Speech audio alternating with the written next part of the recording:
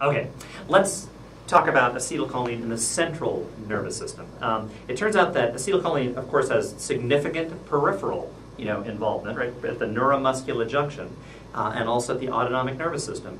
But it's also located centrally in two main sources.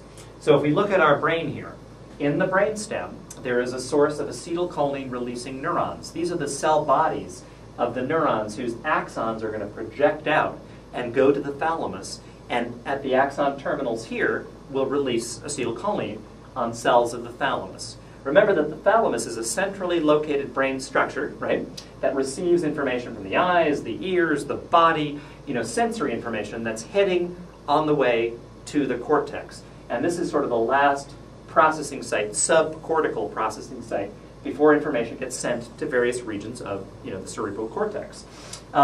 So this is one source, a brainstem source of acetylcholine. There's a second source in the central nervous system. It's an area a little bit further towards the frontal lobe here, in an area called the basal forebrain.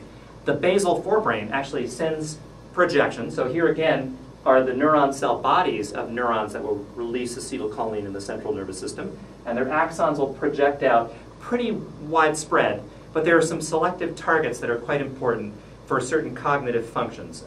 In particular, there's a projection from the basal forebrain into the hippocampus, right, along the medial temporal lobe.